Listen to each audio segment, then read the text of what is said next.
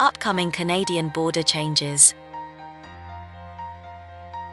In today's video update, we will talk about Canadian government's announcement on upcoming reduction of travel restriction for fully vaccinated foreign nationals.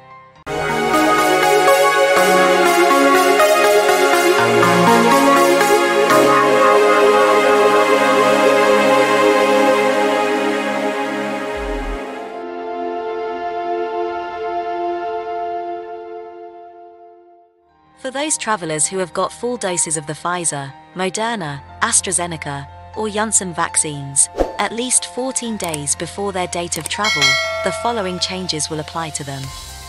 With effect from the 9th of August 2021, vaccinated passengers coming to Canada by air will no longer be required to book a government-approved hotel stay for the first 3 nights. From the 9th of August 2021, vaccinated American citizens and permanent residents of the United States, who presently live in the United States, can come to Canada for discretionary travel. This denotes that no specific reason, for example valid work or study permit, presence of close relatives, will need to be shown in order to be allowed to enter Canada.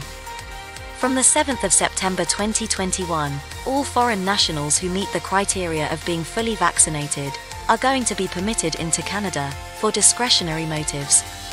All passengers will be obligated to present evidence of double vaccination on arrival. Pre- and on-arrival COVID testing obligations are still in place for everyone desiring to come to Canada. Also, all travelers are required to download and complete the ArriveCan mobile app information, which carries on to be compulsory. Significantly, foreign nationals are still obligated to arrange a quarantine plan in case the Canadian border officer finds that they are required to quarantine. Unvaccinated children or dependents under 18 years old and adults who are escorting them are obligated to quarantine for 14 days and submit to testing obligations. Please keep in mind that the content of this video update is meant to deliver a general guide to the subject matter. Specialist advice must be pursued about your specific conditions. This is the end of today's video update. Please don't forget to comment below and share your thoughts with us. Thanks for watching today's video update.